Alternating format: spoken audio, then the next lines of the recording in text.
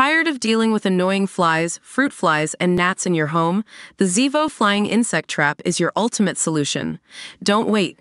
Check out the link in the video description now to get your Zevo Flying Insect Trap on Amazon and enjoy a bug-free home today.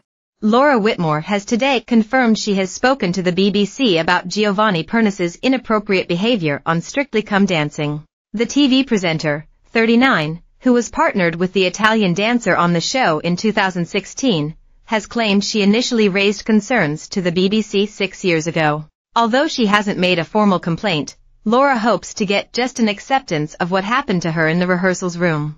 I was trying not to comment on recent press speculation until the BBC review is complete, but feel there is a lot of misinformation in the press and I want to help and show support by setting the record straight. I was asked to speak to the BBC along with 6 people that I know of, who deserve anonymity as they don't want to be dragged through the press, about inappropriate behavior they experienced similar to mine with the same individual. I initially raised concerns back in 2016. I thought my experience was specific to me, but I've since learned I was wrong. The aim of this is to show a pattern of behavior that I believe needs to stop.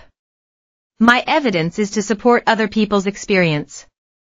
It's a shame it takes this for someone to be heard. I am not looking for anything, just an acceptance that what happened to me in the rehearsal rooms during my time on BBC Strictly was wrong and that it won't happen to anyone else again.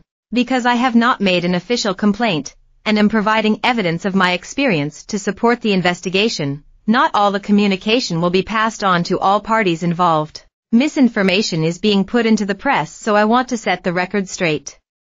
Victim blaming must stop or we will never get better. I've tried to speak up in the correct way.